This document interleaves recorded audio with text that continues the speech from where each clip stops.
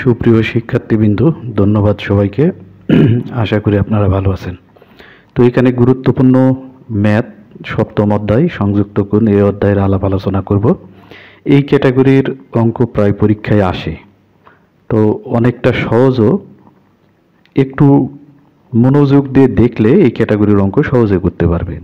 তো চলুন আমরা একটু দেখে নিই। প্রথমে যে বিষয়টা খেয়াল রাখতে হবে সেটা হচ্ছে, যদি এখানে যে থেটাটা দেওয়া আছে এটা নর্মাল দেওয়া থাকে, যেমন এর সাথে কিছু নাই, π/4, এরকম ক্যাটাগরি যদি দেওয়া থাকে প্রথমটা, তাহলে অনেকটা বুঝে নিতে হবে যে প্রথমটার মতো তৃতীয়টা হবে এবং দ্বিতীয়টার মতো চতুর্থটা হবে। এই জন্য এই প্রথম দুটাকে এরকমভাবে অনেকটা রেখে দিতে হয়। তারপর এটাকে আমরা ভাঙবো এটার মতো করে। কিভাবে ভাঙবো? আমরা প্রথমে π/4 নেব, তারপর এখানে দেখব যে এটাকে কিভাবে ভাঙা যায়। যদি আমরা এখানে পাই প্লাস π/4 এরকম নিই এবং স্কোয়ার করি, তাহলে দেখা যাচ্ছে যে এটা যোগ বিয়োগ করলে এটাই চলে আসে। আবার পরেরটা একইভাবে আমরা এরকমভাবে থার্ড ব্র্যাকেট নেব, সাইন, তারপর একইভাবে এখানে 3π/4, এখানেও আমরা নেব 3π/4 এই ক্যাটাগরির। তো নেওয়ার পরে আমরা দেখব যে এখানে কি করা যায়। তো এখানেও আমরা যদি পাই প্লাস এরকম আকারে নিই, তাহলে দেখা যাচ্ছে যে এই তৃতীয়টার মতো এই অংশটা হয়ে যায়। এখন আমরা মূল ক্যালকুলেশনে যাব। তাহলে এখানে হচ্ছে যেটা আছে সেটাই রেখে দিব, sin স্কোয়ার π/4 প্লাস এখানেও sin স্কোয়ার 3π/4 প্লাস এখানে আমরা একটু খেয়াল করব যে এখানে পাই প্লাস π/4 মানে পাই মানে কিন্তু 180, 180-র সাথে একটা অংশ যোগ হয়েছে, মানে এটা 3 নম্বর ঘরে যায়। তো 3 নম্বর ঘরে সাইনের মান কিন্তু মাইনাস, বাট সাইন থাকলে কিন্তু সাইনে হবে। তাহলে এখানে আমরা লিখতে পারি মাইনাস সাইন π/4 ডি স্কোয়ার। একইভাবে এটাও তাই, পাই প্লাস সামথিং থেটা মানে 3 নম্বর ঘরে গেছে, মানে এখানে সাইনটা মাইনাস হবে, আর যেটা আছে সেটা আমরা লিখব π/4। এইভাবে আমরা এটাকে লিখতে পারি। এখন এখানে তাহলে আমাদের আসতেছে সাইন যা আছে সেটা লিখব, প্লাস হচ্ছে সাইন স্কোয়ার 3π/4। এখানে একটা বিষয় আমরা খেয়াল করব, সেটা হচ্ছে যে যদি মাইনাস থাকে তাহলে সেই মাইনাসটার উপরে স্কোয়ার থাকলেও কিন্তু প্লাস হয়ে যায়, এই জন্য প্লাস দিলাম এখানে। এটা কিন্তু প্লাসে মাইনাসে মাইনাস হবে না। এখানে খেয়াল রাখতে হবে যে কোনো সংখ্যার উপর মাইনাস থাকলে তার উপর যদি স্কোয়ার থাকে তাহলে সেটা প্লাস হয়ে যায়। তাহলে এই জায়গায় আমরা সাইন স্কোয়ার π/4 প্লাস এখানেও তাই সাইন স্কোয়ার 3π/4, এরকমভাবে আমরা এই অংশটাকে নিলাম। এখন এখানে আমরা দেখতে পাচ্ছি এটাও দুইটা রয়েছে, এটাও দুইটা রয়েছে, সুতরাং 2 কমন নিয়ে আমরা এখানে লিখতে পারবো সাইন স্কোয়ার π/4 প্লাস হচ্ছে সাইন স্কোয়ার 3π/4, এরকমভাবে আমরা নিব এবং এটা কিন্তু আমরা কমন নিতে পারি। এখন যেটা করব সেটা হচ্ছে যে আমরা সূত্রে ফেলার জন্য এই যে অংশটা রয়েছে এটাকে কিভাবে কসে নিয়ে যাওয়া যায় সেই বিষয়টা আমরা একটু দেখব। তো কসের বিষয় যদি আমরা খেয়াল করি, এখানে আমরা থার্ড ব্র্যাকেট দিয়ে নিই, তাহলে এখানে আমরা নিয়ে আসতে পারি যেটা সেটা হচ্ছে এরকমভাবে রাখতে পারি সাইন স্কোয়ার এই জায়গায় π/4 প্লাস এখানে যদি আমরা দিই π/2, তো এটা ক্যালকুলেশন করলে 3π/4 এরকম হয়ে যায় এবং এটা আমরা ব্র্যাকেট ক্লোজ করে নেব। নিলে এই জায়গায় আমরা পাচ্ছি 2, এখানে আমরা ব্র্যাকেট দিয়ে দিচ্ছি সাইন স্কোয়ার π/4 প্লাস এখানে পাই বাই 2 মানে হচ্ছে কিন্তু 90 ডিগ্রি, 90 ডিগ্রির সাথে থিটা যোগ করলে এটা দ্বিতীয় ঘরে যায়। আমরা জানি এটা দ্বিতীয় ঘরে চলে যায়, আর দ্বিতীয় ঘরে কিন্তু সাইনের মান আমরা জানি হচ্ছে প্লাস। সুতরাং এখানে সাইন স্কোয়ার পাই বাই 4 এরকম আকারে আমরা এটা লিখতে পারবো। সরি, এটা দ্বিতীয় ঘরে সাইনটা হয়ে যাবে কস, এটা কস স্কোয়ার থিটা। তাহলে এই জায়গায় আমরা দেখতে পাচ্ছি সাইন স্কোয়ার থিটা প্লাস হচ্ছে কস স্কোয়ার থিটা, তার মান হচ্ছে 1। সুতরাং 2 × 1 সমান তার মান আমরা 2 লিখতে পারি। এটাই হলো অ্যান্সার। তো এই টাইপের অঙ্কে একটা মজার বিষয় আছে, সেটা হচ্ছে অ্যান্সার কিন্তু অনায়াসে বলা যায়। যদি সাইন বা কস এরকম আকারে থাকে তাহলে যতটা অংশ থাকবে অ্যান্সার কিন্তু তার অর্ধেক হবে। এটা কিন্তু মানে অঙ্ক না করেও তার অ্যান্সার বলা যায়। এখানে মোট আছে কত অংশ? 4টা। সুতরাং এখানে অ্যান্সার হবে কিন্তু 2। বিষয়টা একটু খেয়াল করবেন। আমরা এখন 19 শ্রেণীর একটি গুরুত্বপূর্ণ অঙ্ক আরেকটি নিয়ে উপস্থিত হয়েছি। সেটা দেখতে পাচ্ছেন sine square pi by 7, sine square 5 pi by 14, sine square 8 pi by 7, sine square 9 pi by 7। তো এটাও কিন্তু আগেকার মতো করে যে প্রথম অংশের সাথে 3 নম্বর অংশ, 2 নম্বর অংশের সাথে 74 নম্বর অংশ এরকম আমরা কম্পেয়ার করব। তো এখানে কিন্তু একটা বিষয় আমরা খেয়াল করি, এখানে পাই বাই 4 7 দেওয়া আছে, এইখানে কিন্তু 8 পাই বাই 7 দেওয়া আছে, এখানে কিন্তু ভাগ 14, এখানে কিন্তু 7। তো এইগুলোকে আমরা ভেঙে নর্মালভাবে বানাবো, বানালেই আমরা এগুলো বুঝতে পারবো। সরি, এখানে কিন্তু দেওয়া আছে হচ্ছে 14 মূল অঙ্কে। তো মূল অঙ্কের মতোই আমরা করি। তো এটা 14, এখানেও কিন্তু 14, এখানে 7, এখানেও 7। এখন আমরা একটু দেখি ক্যালকুলেশন করে। তো এখানে সাইন স্কোয়ার পাই বাই 7 যেটা আছে সেটাই আমরা রেখে দিব, দ্বিতীয় অংশ যেটা আছে সেটা আমরা রেখে দিব 5 পাই বাই 14। এখন প্রথমটার মতো করে আমরা এই 3 নম্বর অংশটা বানিয়ে নেব। নেওয়ার জন্য আগের মতো এখানে থার্ড ব্র্যাকেট দেব, তারপর সাইন, এখানে পাই বাই 7 দেওয়া আছে, আমরা প্রথমে পাই বাই 7 দেব। এখন এখানে আমরা প্লাস নিব না মাইনাস নেব, কোনটা নিলে এটা হবে সেভাবে বানাবো। তা আমরা দেখতে পাচ্ছি এখানে প্লাস যদি আমরা পাই নিই তাহলে এটা লসাগু করলে এটা হয়ে যায়, দিয়ে আমরা এরকম ব্র্যাকেট ক্লোজ দিব। একইভাবে এখানেও তাই, সাইন এই জায়গায় আমরা এই 3 নম্বরের দ্বিতীয় নম্বরে যা আছে সেটার মতো করে বানাবো। তাহলে এইখানে যেটা আছে সেটা আমরা লিখব 5 পাই বাই, একটু খেয়াল করেন, 14। এখন আমরা এটা ক্যালকুলেশন করব যোগ বিয়োগ করে যাতে এটা হয়। তো যদি আমরা এখানে পাই মাইনাস এটা দিই তাহলে কিন্তু আমাদের উপরে 14 থেকে 5 বিয়োগ করলে 9 এরকম ক্যাটাগরি হয়ে যাচ্ছে, দিয়ে লাস্টে এরকম স্কোয়ার দিয়ে দেব। তো আশা করি ভাঙ্গার বিষয়টা আপনারা বুঝতে পেরেছেন। এখানে কিন্তু যোগ বিয়োগ যে কোনো একটি হতে পারে, সমস্যা নাই। এখন যা আছে সেগুলো লিখব। এখানে 7 sine square 5 pi by 14 plus এখানে পায়ের সাথে এত যোগ দেওয়া আছে, তাহলে এখানে বোঝা যাচ্ছে যে 180 ডিগ্রির সাথে থিটা মানে 3 নম্বর ঘরে যাচ্ছে। তো 3 নম্বর ঘরে গেলে সেটার মান মাইনাস আসে, তা আমরা মাইনাস স্কোয়ারের মধ্যে থাকলে সেটা কিন্তু প্লাস হয়ে যাবে। এই জন্য অটোমেটিক আমরা এখানে সাইন স্কোয়ার চাইলে একবারে এইভাবে লিখতে পারি, অথবা আগে মাইনাস দিয়ে ব্র্যাকেটে রেখে তারপর লিখতে পারি। তো সমস্যা নাই, এটা লিখলে লেখা যায়। তারপর এখানে প্লাস, এটা 180 ডিগ্রি মাইনাস থিটা মানে 2 নম্বর ঘরে যাচ্ছে।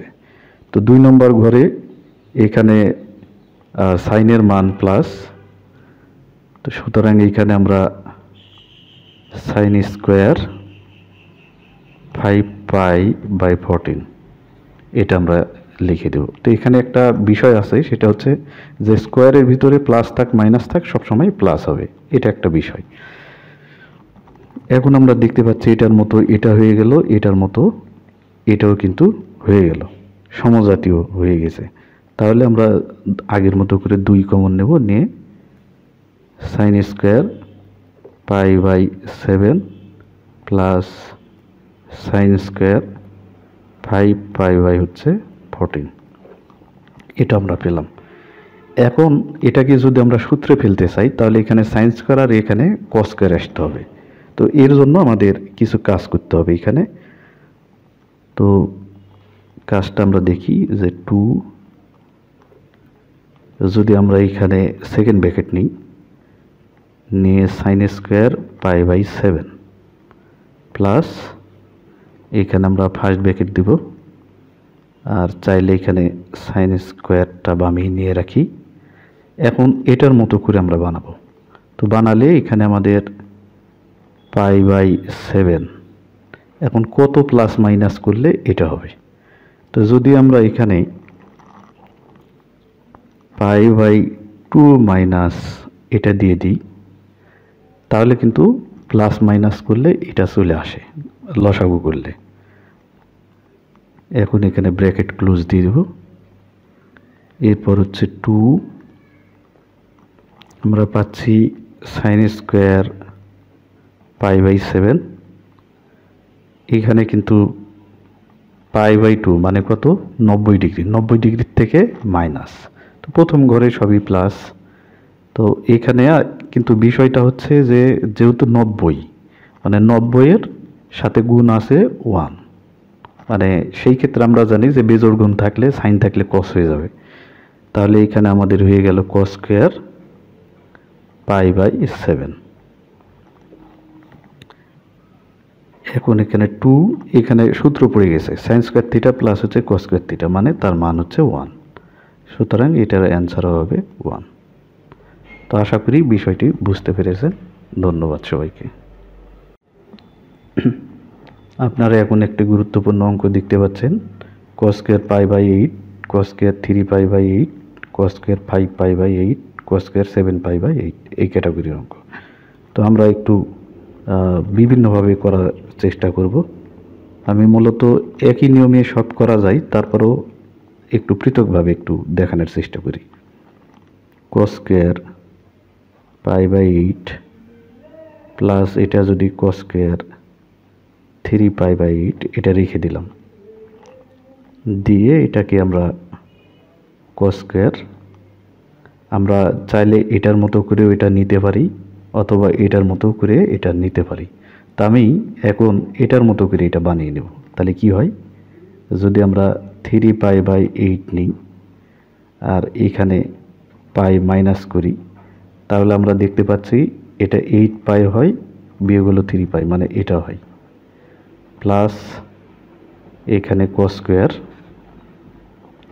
আমরা এটাকে প্রথম আপটার মতো করে বানিয়ে নেব। তাহলে এখানে পাই বাই 8 আছে, প্রথমে আমরা এটা লিখলাম, আর এই জায়গায় আমাদের প্লাস মাইনাস করে নিতে হবে। যদি আমরা পাই মাইনাস এটা করি তাহলে কিন্তু প্রথমটার মতোই এটাও হয়ে যায়। এখন জাস্ট আমরা যেগুলো আছে এগুলা লিখে নিই। প্লাস হচ্ছে কস স্কোয়ার 3 পাই বাই 8, এখানে এর আগেও বলেছি যে যেহেতু এটা স্কোয়ার আছে সুতরাং স্কোয়ারের ভিতরে প্লাস থাক আর মাইনাস থাক কোনো বিষয় নেই। তারপরেও বলছে এখানে 180 বিয়োগ হচ্ছে, এটাকে থিটা যদি আমরা ধরি তো দ্বিতীয় ঘরে পড়ে, তো দ্বিতীয় ঘরে কস থাকলে কসই আমরা দিয়ে দিব, যেহেতু এখানে 90-এর তাহলে এই জায়গায় 3 পাই বাই 8 প্লাস এখানে কস স্কোয়ার, এটাও একইভাবে এত হয়ে যাবে। এখন কস স্কোয়ার, তো এখানে একটা বিষয় যে আমরা এখন 2 কমন নিতে পারি, নিলে এই জায়গায় পাচ্ছি আমরা কস স্কোয়ার পাই বাই 8, আর একটা পাচ্ছি হচ্ছে কস স্কোয়ার 3 পাই বাই 8, এটা পাচ্ছি। এখন এখানে 2 আমরা সেকেন্ড ব্র্যাকেটও যদি এখানে নিই অথবা যা আছে সেটাও যদি রাখি সমস্যা নাই, এটা যেটা আছে সেটাই রাখবো। আমরা কেন করছি, দুইটাই কস রিলেটেড হয়ে গেল। তো আমাদের একটাকে সাইন বানাতে হবে, তো আমরা দ্বিতীয়টাকে সাইন বানাবো। তাহলে এইখানে কস স্কোয়ার আমরা অ্যাঙ্গেলটা এইটার মতো করে বানিয়ে নিব। তাহলে π/8। এখন প্লাস মাইনাস এখানে যদি করি আমরা -π/2 এরকম করি, তাহলে এটা ক্যালকুলেশন করলে এইটা কিন্তু চলে আসতেছে। আমরা দেখতে পাচ্ছি এখানে 4 থেকে 1 বাদ দিলে এটা হয়। তাহলে 2 এখানে cos স্কয়ার π/8 প্লাস এটা কিন্তু এখন যেহেতু π/2 মানে 90 ডিগ্রি বেজোড়, মানে cos হয়ে যাবে সাইন, তাহলে এটা হয়ে গেল sin স্কয়ার π/8, বা এখানে সেকেন্ড ব্র্যাকেট দেওয়া আছে আমরা দেব। এখন এই জায়গায় আমরা দেখতে পাচ্ছি sin স্কয়ার থিটা প্লাস হচ্ছে cos স্কয়ার থিটা, মানে তার মান হচ্ছে 1। সুতরাং এখান থেকে আমরা লিখতে পারি অ্যান্সার হচ্ছে 2।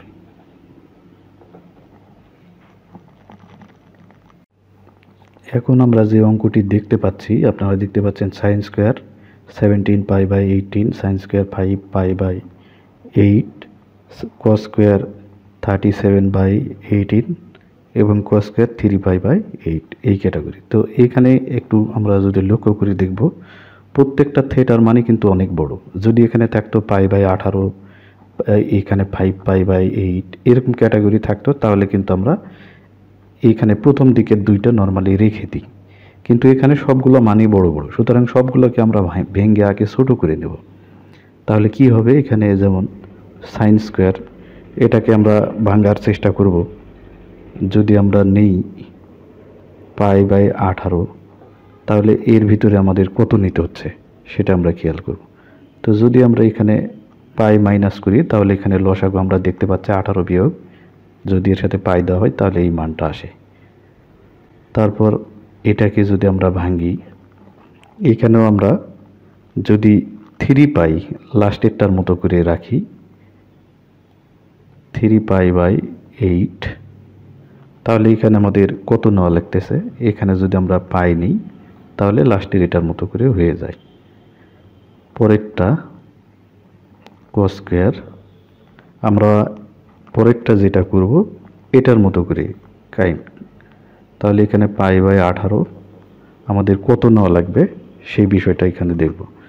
যদি আমরা টোয়াইস পাই প্লাস নিই, তাহলে 18 দুগুণে 36 যোগ হচ্ছে 1, তাহলে এখানে 37 হয়ে যায়। প্লাস এখানে cos স্কয়ার, আমরা লাস্টেরটা এখানে রেখে দেব, কারণ হচ্ছে এটার মতো করে আমরা অলরেডি এখানে একটা মান নিচ্ছি। তাহলে 3π/8, চাইলে সবগুলোকে ভেঙেও কিন্তু ছোট করেও করা যায়, কোনো সমস্যা নাই। তাহলে এখানে আমরা দেখতে পাচ্ছি এটা দ্বিতীয় ঘরে সাইন স্কোয়ার π/18, এখানে হচ্ছে সাইন স্কোয়ার দ্বিতীয় ঘরে না, এটা মূলত হচ্ছে হ্যাঁ দ্বিতীয় ঘরে, এটাও তাই 3π/18, এখানে cos square π/18 plus cos square 3π/8। তো আমরা এখানে একটা বিষয় দেখলেই বুঝতে পারবো, সাইন স্কোয়ার π/18 এটা কসেরও কিন্তু এটা আছে, তাহলে এই জায়গায় আমরা cos স্কোয়ার π/18, তারপর এখানে সাইন স্কোয়ার 3π/18 প্লাস হচ্ছে লাস্টের অংশে 18 তো না, এটা হচ্ছে 8, তাহলে এটাও আমাদের হবে 8। হ্যাঁ, এখানেও cos স্কয়ার 3π/8। এখান থেকে তাহলে আমরা দেখতে পাচ্ছি sine square theta plus cos square theta, মানে তার মান হচ্ছে কত 1। এটাও সাইন স্কয়ার থিটা প্লাস হচ্ছে cos স্কয়ার থিটা, তার মান হচ্ছে 1। সুতরাং অ্যান্সার 2। তো এগুলোর ক্ষেত্রে আমি আগেই বলেছি যে সাইন এবং কোস এই রিলেটেড যতগুলো অংশ থাকবে অ্যান্সার কিন্তু হবে তার অর্ধেক। এখানে 4টি অংশ আছে, সুতরাং অ্যান্সার 2 হবে। তো অঙ্ক করেও যেমন আনন্দ পাবেন, অ্যান্সার দিকেও বুঝতে পারবেন যে এই ম্যাথের অ্যান্সার কত। তো আশা করি এই রিলেটেড যতগুলো অঙ্ক আছে সবগুলো আপনারা খুব ভালোভাবে করতে পারবেন। আর যদি কোনো প্রবলেম হয় আমাকে আইডেন্টিফাই করে দিলে আমি সেটা করে দেওয়ার চেষ্টা করব। তো ধন্যবাদ সবাইকে। পরবর্তী ভিডিও দেখার জন্য আমন্ত্রণ রেখে আজকে এখানে শেষ করছি। আসসালামু আলাইকুম।